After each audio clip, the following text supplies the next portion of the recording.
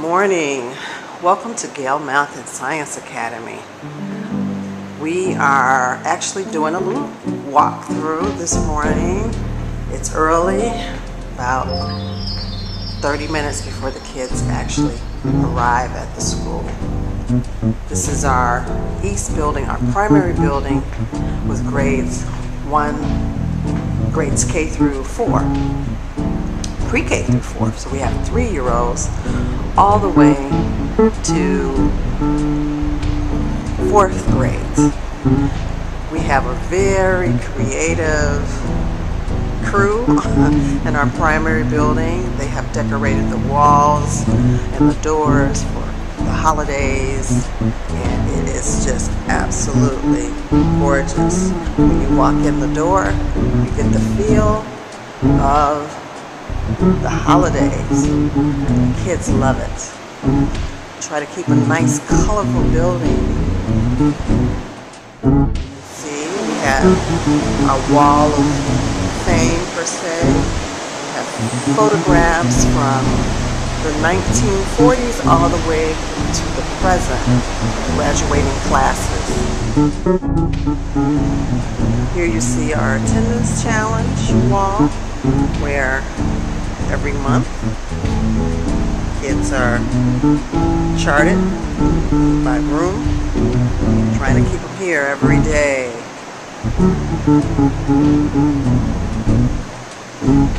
Attendance expectations.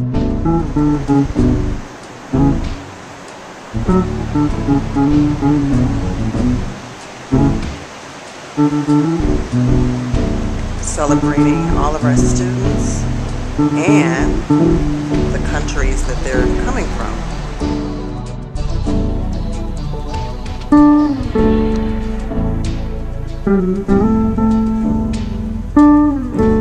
Our attendance champs. Each month, the group with the best attendance gets a nice banner for our attendance champs.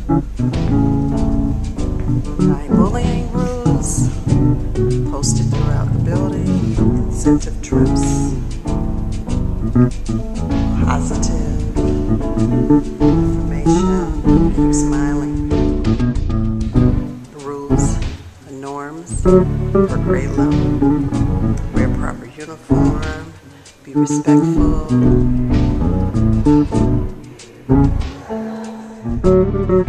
Now we are entering into our responsibility room. This is just a room where the kids can come with our social worker and counseling intern to have a timeout moment if they're having a bad day or they just need a moment to come in and relax and talk about what's going on. There are tables where they can do some artwork. There's a rug in the middle where we can do circles or pull up the chairs. We have some mats where they can actually roll on the mats. We can roll them out if they want to do some stretching or things like that. We have calm yourself down posters. We got the spirit, different sign-ness, trustworthiness, responsibility, caring, respect. Just a quiet spot in the building. Different signs, quiet, that we use when they're in the responsibility room.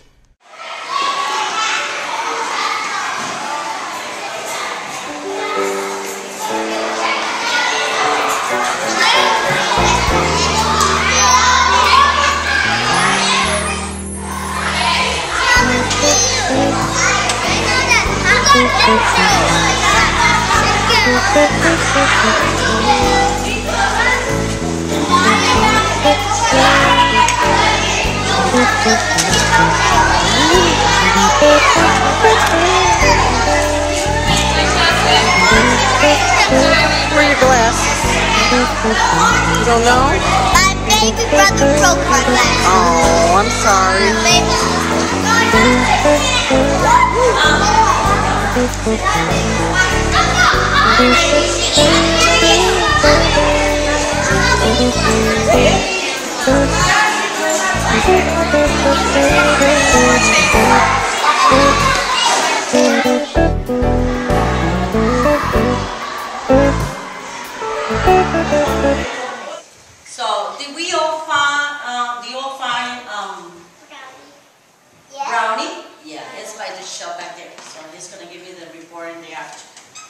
today we're gonna learn something else. We're gonna learn.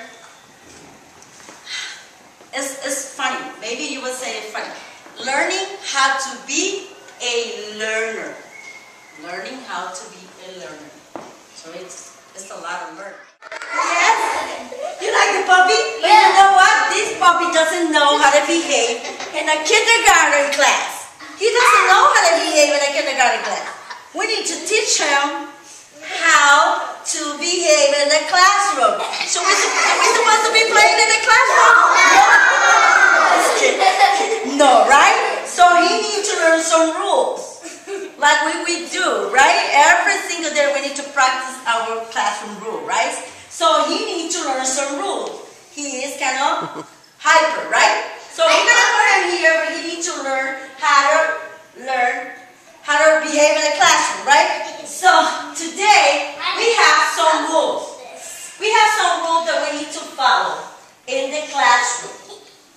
Because we wanted to learn. Because our objective for today is that we're learning to learn. Say it again. We're learning to learn. Or to be a learners, right? So we need what? Eyes to watch. So our eyes are watching. Show me your eyes. Our eyes are watching. Abdul, show me your eyes. Right here. Feels like a thunderstorm. Thank you. We have a wide range of emotions today. A lot of, yeah, absolutely.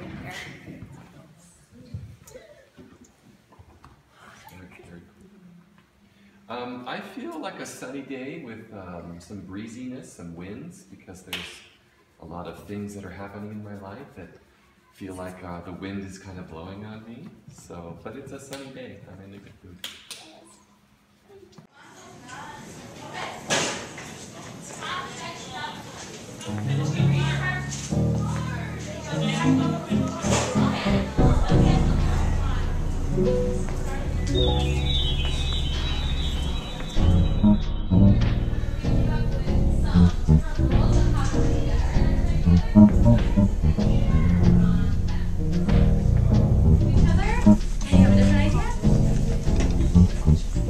Yeah, so you want to give respect to the person who's talking so that you can listen to their ideas. Yeah.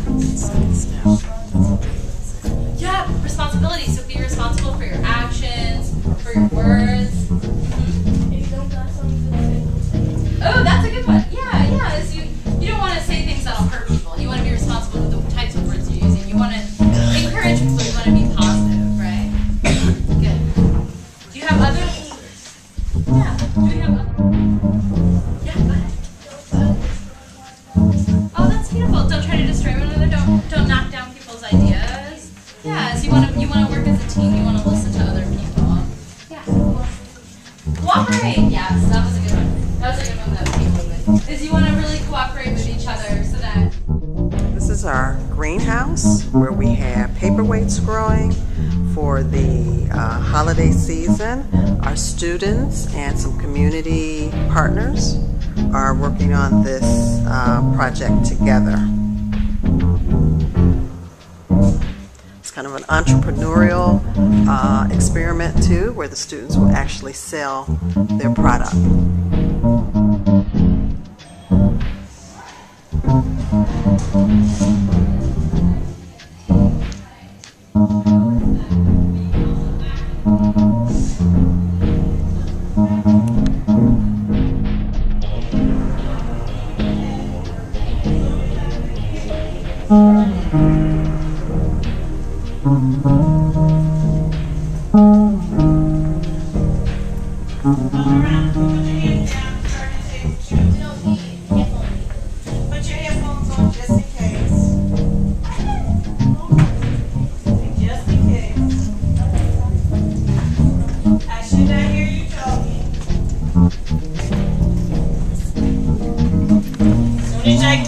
As soon as I put it in, get started on your start test.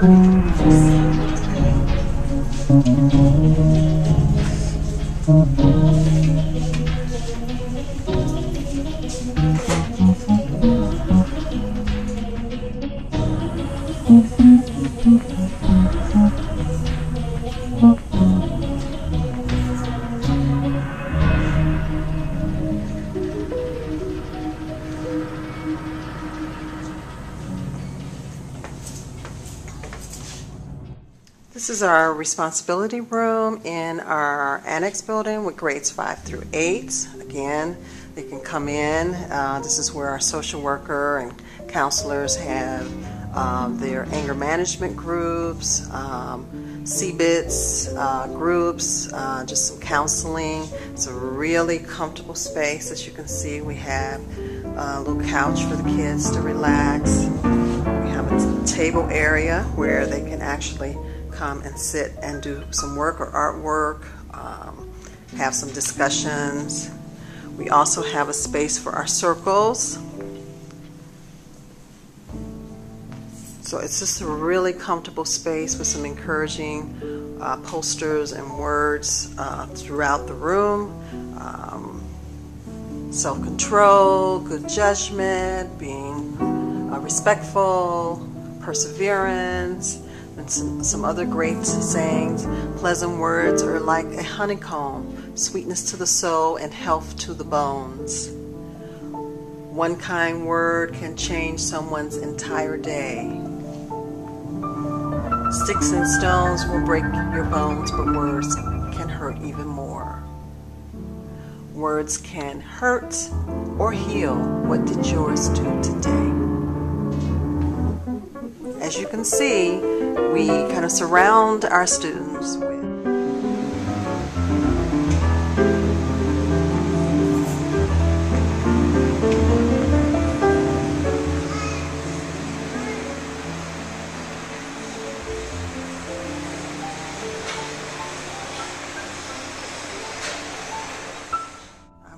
ready?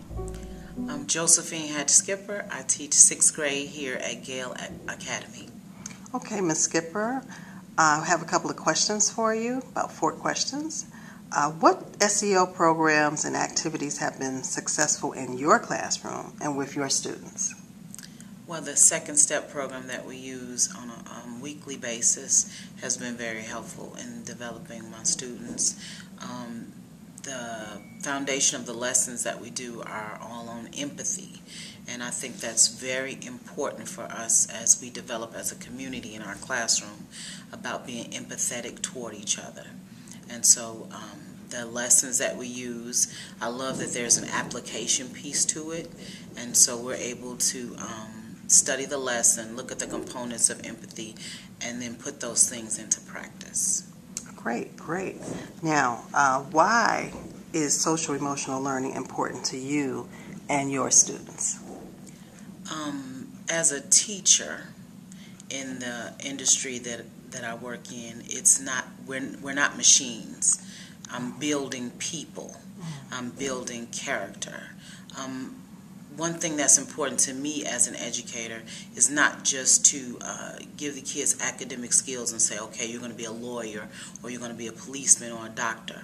I think it's just as important to build their values and morals so that you have a moral doctor and a moral policeman and a moral teacher.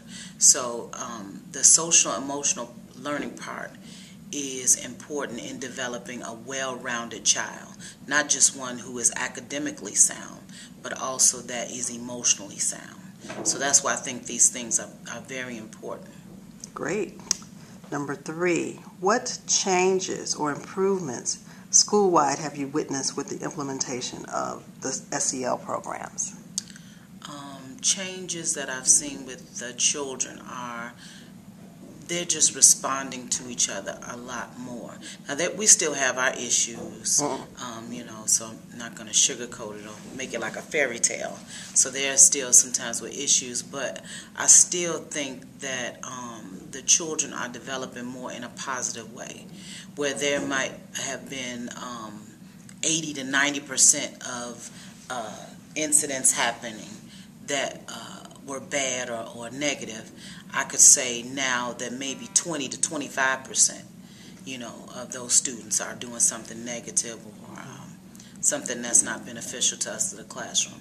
So I have seen a decrease. I've seen children want to develop a relationship with me more, because the relationship part of teaching is so essential. And so instead of them just trying to handle things by themselves and take it to a negative place, they will involve me with it and allow me to mediate whatever needs to happen. So I think the relationship part of SEL in between them and me has really been impactful. Great. Last question. What advice would you give to educators who'd like to implement SEL activities or programs in their classroom? Well, I think sometimes as teachers, we just think everything should be academic, and we're like, okay, so what is this new thing and how is this really going to help? But I think you need to be open to seeing, to looking at how it can really be beneficial in your classroom. Don't just be a naysayer and say, I don't want to do it because it's non-academic. But it's part of it, because you're dealing with people, and a part of dealing with people is developing them emotionally and psychologically. All right. Thank you very much, Ms. Skipper. Any other advice that you'd like to give to schools, or just anything else that you'd like to say? Well, just be open to it, and look at the program, and just sometimes you might have to tailor it to your students' needs. Sometimes it's not just, I just follow it as Bible, as wrote, but you have to look and see how it'll affect your kids and how impactful or effective it'll be. Great. Thank you for your time and consideration, and keep up the good work. Thank you. The activities that we are doing in my room currently are peace circles, and they work very well because it allows the students to really understand each other and learn something new about the other person. Why is social emotional learning important to you and your students? It's very important because it allows the student to understand the other person's feeling, and I think that's very important. With today's society, with the video games, it kind of desensitizes kids.